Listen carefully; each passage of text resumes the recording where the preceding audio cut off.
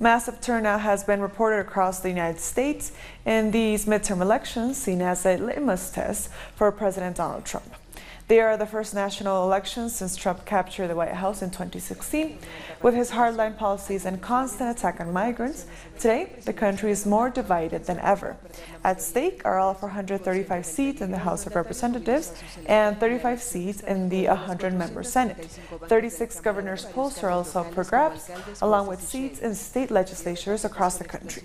Opinion polls favor Democrats to capture a majority in the House of Representatives, but they suggest Republicans are likely to retain their majority in the Senate. This election is going to switch the Senate and the House seats. So if we can get a Democratic turnout, then we can help overrule some of the things that Donald Trump says and does. With all the issues that are happening across the country and the negative energy coming out of Washington and this president, it's great to see someone like Beto, who has great energy, great enthusiasm, positive, great message. Civil rights leader and Representative John Lewis has cast his vote in Atlanta, Georgia. In 1965, he protested along with Martin Luther King for voting rights. When asked what Stacey Abrams' win as the first female black governor would mean for the state, here's what he had to say. It would mean everything to the state of Georgia and to the South, to this region, and to our nation. It would lift people, give people a greater sense of hope that we're laying down the burden of race, that we're moving toward the creation of what Martin Luther King Jr. called the beloved community. Our correspondent in New York, Karina Cartagena, tells us more. Today is midterm elections. Democrats hope for House win and Republicans look to hold the Senate, but nobody is quite sure. With heated campaigns concluding across the country, the results could provide a vision for the future of both parties. Few hours before midterms and without evidence, President Donald Trump warned of voter fraud in these elections. In a tweet early Monday, Donald Trump said that law enforcement has been strongly notified to watch for illegal voting. In remarks to reporters on his way to a campaign rally in Cleveland, President Donald Trump also falsely claimed that voter fraud is commonplace. Organizations consider it important to go out and vote. The polls are open from 7 a.m. to 9 p.m. We thank Karina for that report. In the Caribbean, elections are also taking place in Grenada, as well as Antigua and Barbuda are voting in referendums to decide if the Caribbean Court of Justice should be their final appeal court instead of the Colonial Area Privy Council. There has been a low voter turnout in Antigua and Barbuda so far. Some say they were not aware of the schedule of the voting. Experts have argued that the Privy Council is the last vestige of colonialism in the region and as such should be removed. The vote holds significant meaning as it has the potential to change the way in which Caribbean people actively engage in regional integration and self-determination. The CCJ was established in 2003. To date, only Dominica, Guyana, Belize, and Barbados have adopted the Trinidad-based court as their final court of appeal. Well, I mean, you just answered. Our correspondent in Port of Spain, Kijan Hayes, has more on the background. By Wednesday, the 7 CCJ judges may have a lot more work on their hands. If Antigua and Barbuda and Grenada sign on to the CCJ, they join Barbados, Belize, Dominica, and Guyana as countries in the CCJ's jurisdiction as final appellate court. For many, having Caribbean judges serving as the ultimate arbiters is the final step toward true independence and full regional integration. Adopting the CCJ would replace the Judicial Committee of the Privy Council based in London, an obscure court which many feel is too far removed from the Caribbean and Caribbean issues and too reminiscent of the colonial past. Switching to the CCJ is also less costly and matters can be heard faster than the Privy Council. Everything is all set for the court to become as accepted as, for example, the University of the West Indies, or the Caribbean Development Bank, or the Caribbean Examinations Council. All Caribbean institutions run by Caribbean nationals working to promote the ethos and goals of a proud Caribbean people. But it's that distance, literal and figurative, that keeps many in the Caribbean from adopting the regional appellate court. Many people don't trust Caribbean judges, fearing they can be easily corrupted, despite countless measures to ensure that they aren't. Also, there have been no accusations of corruption in the court's 18-year history. Already no one ever do anything wrong. My mother got to write quite the queen. So let we remain there still. Acknowledge of the queen, the previous council. But we are ready for the CCJ yet. I know of it, I know the CCJ and what it means to us as a people. But if we decide to go off away from the queen, we have to go off from the queen and off from Babylon entirely.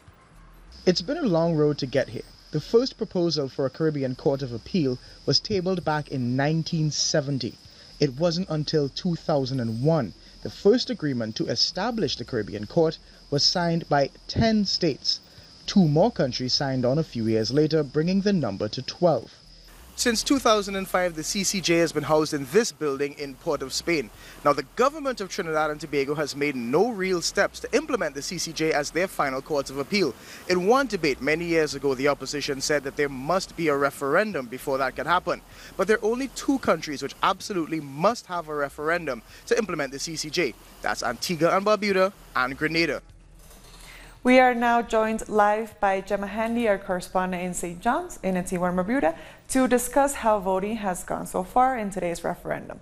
Hello, Gemma. How has it been today? Long lines in polling stations, or have people been staying away? Well, as you pointed out earlier, it has been a little bit quieter, I think, perhaps than people were expecting. I've been to maybe 6 or 7 polling stations across the island throughout the day. All of them were a lot quieter than I was expecting them to be. I mean, there does seem to be a little bit of voter apathy. It certainly hasn't generated as much interest or as much talk on the street as you might expect for something that's such a big thing for the country. Can you tell us how significant is this referendum for the country? Well, it's interesting. For many people, this really goes to the core of breaking those age-old colonial ties. I think that for many people, sense of regional pride. You know, lots of countries broke away from independence decades ago. Antigua and Barbuda has been independent since 1981. At the same time, in small island nations, you know, family ties, political divisions can run deep. So there is a sentiment of perhaps a little concern about it as well, and whether people can properly trust the judges. Now, what have been people telling you? Do you think that people will choose the CCJ as their final court of appeal? Well, it's going to be interesting to find out. I think we're going to get the result fairly early, perhaps earlier than normally with elections. A lot of people have said it's very important that we now break these ties with Britain. Other people are concerned about the fact there's been a very partisan approach to campaigning. The opposition have been telling people to vote to retain the Privy Council, whereas the government have been campaigning very strongly to tell people to adopt the CCJ. And I think because both parties have adopted a certain stance, it's almost made people a little bit more suspicious, perhaps. And today, this really has become as much about politics as anything else. Gemma, we thank you for your report. We have been speaking with Gemma Handy. She's our correspondent in St. John's in Antigua and Barbuda. We'll take a short break now. Join us in a few.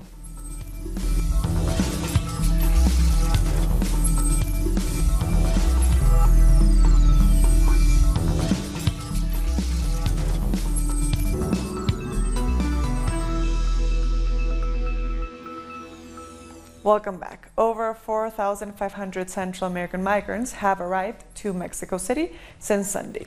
The city's government has set up a temporary shelter at a sports stadium where they have received food, medical attention, and clothes. The group is reportedly considering how long they'll stay in Mexico City before starting to once again walk towards the United States.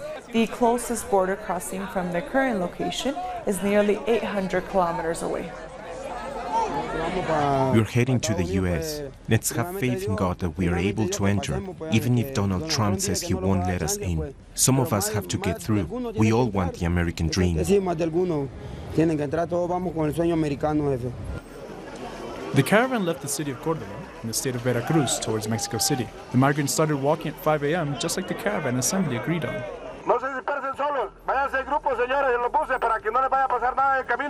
The migrants walk to a highway that crosses 3 states and that heads to the capital. Some boarded some vehicles to move faster. I am a little tired, but every day we move closer is a day we have to thank God for.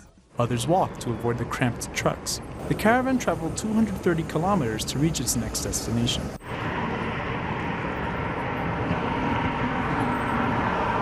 Near the toll collection booths, the federal police helped some migrants hop on some cars. Once in Mexico City, they walked to a shelter in the municipality of Iztacalco.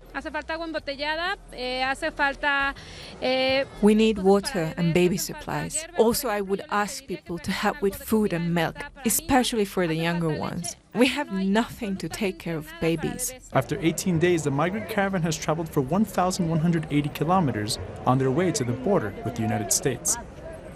The presidents of Honduras and Guatemala have met in Honduras' capital, Tegucigalpa, to discuss the migrant caravans that have left Central America and are heading towards the United States. They say they are working in the creation of a plan to offer opportunities to citizens so they don't have to migrate. Both Juan Orlando Hernandez and Jimmy Morales say migrants have been deceived. They have also warned the caravan's promoters will be held responsible. The organizers promise our countrymen that they'll receive money, food, transport during their entire trip, and they even encourage them to participate in the caravan, claiming that they will receive humanitarian visas or shelter to enter the United States.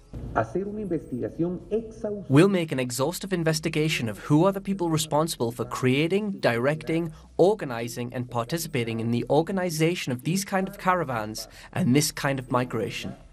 The president of Cuba, Miguel Díaz-Canel, is in China to strengthen business in commercial and technological areas. During his visit, he will sign agreements on trade, renewable energy, and in the cooperation of the Belt and Road Initiative, saying it's an opportunity for developing countries. China is the fourth stop on Díaz-Canel's first tour since he became president in April. Jair Bolsonaro has taken part during this Tuesday morning of his National Congress' first act as the new president of Brazil. It has been also a special day for the 30 years enactment of the Brazilian Federal Constitution. Bolsonaro has banned entry to journalists. And after announcing the possible merger of the Agricultural and Environment Ministries, President-elect Jair Bolsonaro has said that his government won't support giving land to indigenous people because that would put landlords at risk. I have said that if it's up to me, we will not have more demarcations of indigenous lands in Brazil, because we have an indigenous area greater than the southeast region. The landlords cannot wake up and discover that through a decision of the executive, they will lose their own property to a new indigenous land. Former President Lula da Silva has decided to try his luck with Brazil's Supreme Federal Court again. Lawyers of the former president and PT leader have filed a new habeas corpus appeal against what they believe to be his unlawful prison sentence. They did it after Bolsonaro named Judge Sergio Moro his new Minister of Justice and Public Security. Moro has been in charge of the car wash corruption investigation. France has given refugee status to former Chilean guerrilla member Ricardo Palma Salamanca, even after the Chilean government had asked for his extradition. Salamanca has been a fugitive for over 20 years after being sentenced for the murder of Senator Jaime Guzman. Friends and family members of Ricardo Palma Salamanca are celebrating. They say that political asylum his wife and children have received will end with 2 decades of persecution and will let them live in peace. They are grateful that French institutions have listened to them. France is a country where institutional powers are totally transparent and separate. In his meeting with French President Emmanuel Macron last October, Chilean President Sebastián Piñera asked for the extradition of the former guerrilla member. We talk about Palma Salamanca. What Chile wants is very simple. We want him back in Chile, where he was judged and sentenced for terrorism. In April 1991, Ricardo Palma Salamanca, a former member of the Manuel Rodríguez Patriotic Front, killed Senator Jaime Guzman, one of the collaborators in Augusto Pinochet's dictatorship. Few times people have had access to justice, real justice. Through Ricardo, we can have some dignity, because who Ricardo killed, if Pinochet were Hitler, the man Ricardo killed would be Goebbels. Guzman was the brains behind the massacre of Chilean people. The dictatorship was a two-headed dragon. One civilian head, one military. I lost my parents. Who is to say that Jaime Guzman was not the one who planned my mother's murder? Palma was sentenced to life imprisonment, but in 1996 he escaped from a high-security prison in a helicopter. Since then, authorities have been trying to bring him back to Chile. We strongly believe there were violations of due process and of human rights, including torture, during Ricardo Palma Salamanca's trial. Right-wing and left-wing parties are outraged by Palma's asylum. Many went to the French embassy in Santiago to leave a letter of complaint. We are asking the French government to revise the situation. We don't know all the French institutions. We understand the institution that approved his asylum has members designated by the French government. So we think it is evident that something can be done. Despite the fact the French government has made its decision, Chilean lawmakers still hope to see Palma Salamanca extradited. A new round of layoffs is threatening just under 200 workers at Argentina's Telearte media network, also known as Channel 9. The company says many positions made redundant by technological advances, such as robotic cameras and remote units for live broadcasts. There was also a cut back in television programs, which resulted in more layoffs. President Mauricio Macri has said that economic adjustments made by his government has caused the unemployment rate to jump to 9.6%, the highest in 12 years. Si aumentan los gastos, se corrige el tema de los subsidios. Argentina has released for the first time a birth certificate without gender identification. Local government says their registry office must create a new form, including a line in the place reserved to register gender. People will also be able to ask for an ID without gender specification. This gives me an internal peace, being able to reach legal statement on how I am and how I perceive myself.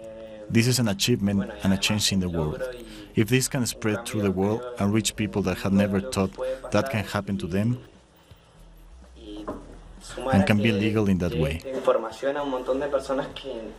The Peruvian Supreme Court is set to decide on the extradition of former Judge Cesar Inostroza from Spain. Inostroza was arrested in Madrid after fleeing Peru, accused of leading a criminal organization that involved judges, lawyers, and businessmen. If approved, the extradition request will be sent to the executive power. The former judge is also facing 36 months in preventive detention. And now let's go back to the midterm elections in the United States and with our correspondent in Washington, Jorge Gestoso. Hello, Jorge. How has the day gone so far, and what is at stake in these elections?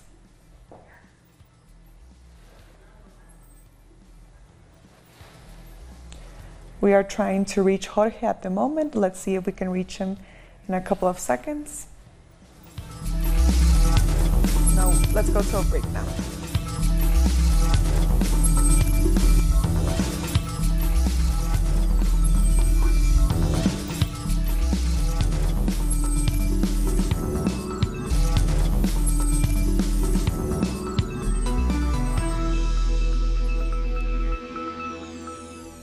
Welcome back. Cameroonian President-elect Paul Biya has been sworn in for his 7th term. Biya won the presidential election on October with 71% of the vote. All the voters denounced alleged irregularities. His inauguration was held in the capital Yaoundé under strong security. The 85-year-old has been in power for 36 years, becoming one of Africa's longest-standing leaders. South African President Cyril Ramaphosa's address to Parliament had to be suspended for 5 minutes after 2 opposition members of Parliament exchanged punches on the floor of the Parliament. A physical fight broke out between Andries Toulam of the Agang Party and economic freedom fighters MP Nasir Pausen after Pausen rose on a point of order when Tuluma was speaking. The two members were removed from the House after the scuffle. Can you please, the protection services come in? South African president has dismissed insinuations that farm attacks in the country are racially motivated. Responding to a question from an opposition member of parliament, Ramaphosa said farm murders are happening across racial lines and not only affecting one racial group, as claimed by right-wing organizations. In a tweet in August, US President Donald Trump claimed that white farmers in South Africa were victims of racially motivated attacks. The fact that, yes, white farmers are being killed, including black people on farms are being killed as well, is the reality that we are living with. So the killings of a number of people in our country is something that concerns me. It should concern all of us. And I will never sort of categorize it as just saying white. It is people in our country are getting killed. Turkey's foreign minister says the man who flew to Turkey to kill Saudi journalist Jamal Khashoggi must have acted on orders. However, he insisted that the directions had not come from the Saudi prince Mohammed bin Salman. In a press conference in Tokyo, the minister also said that Saudi Arabia has the responsibility to tell its people what happened with Khashoggi's body. The Saudi journalist was killed in the Saudi consulate in Istanbul early in October. And now let's take a look at what else is happening around the world. More than 200 mass graves containing up to 12,000 victims have been found so far in Iraq, according to the United Nations. They were found in regions controlled by the Islamic State group between 2014 and 2017. In August, UN investigators began collecting evidence for trials against IS militants in Iraqi courts and said these mass graves could contain critical forensic evidence.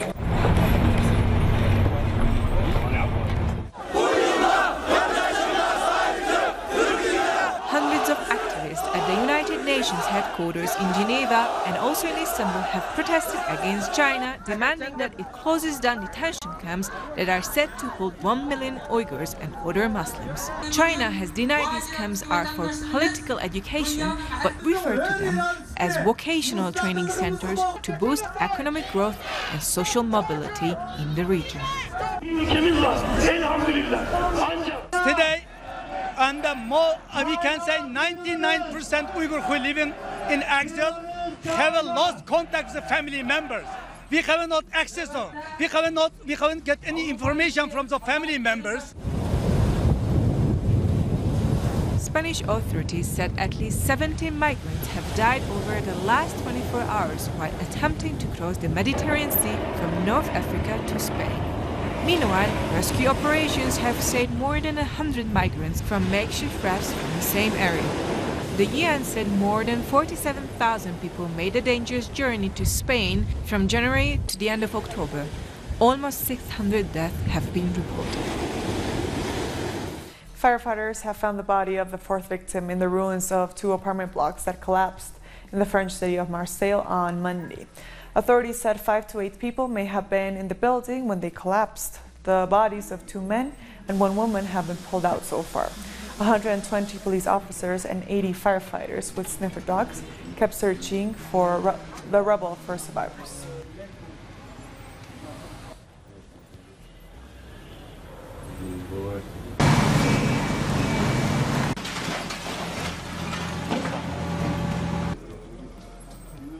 And now let's go back to the midterm elections in the United States with our correspondent in Washington, Jorge Gestoso.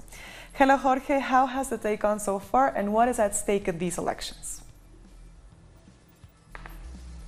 Well, the polls are registering a very large number of voters.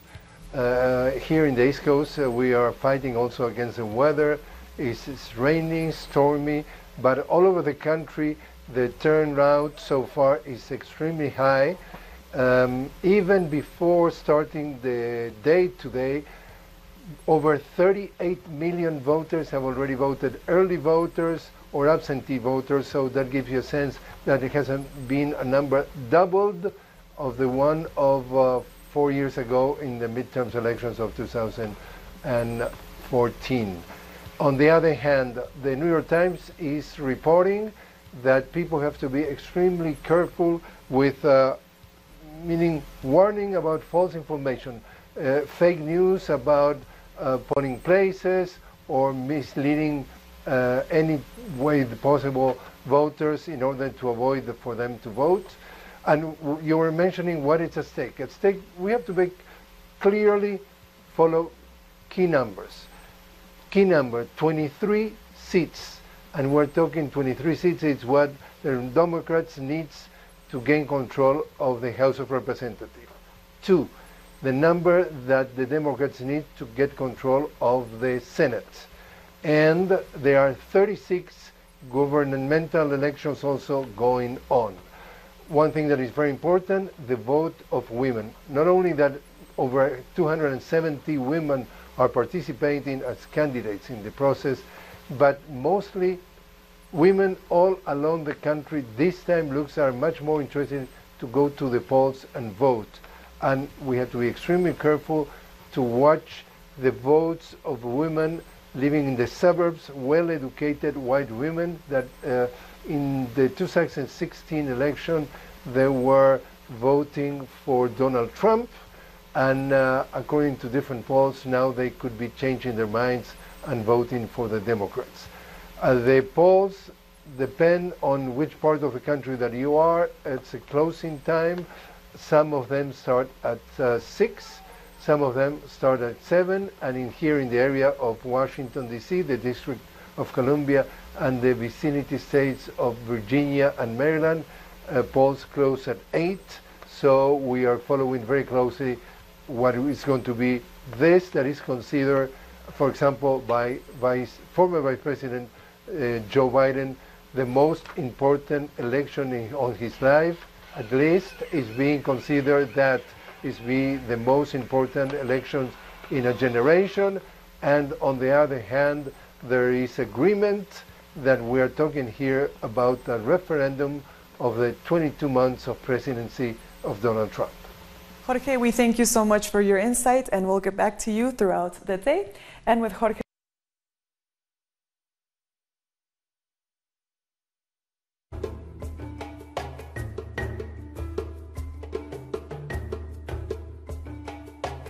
Bravo, thank you for watching.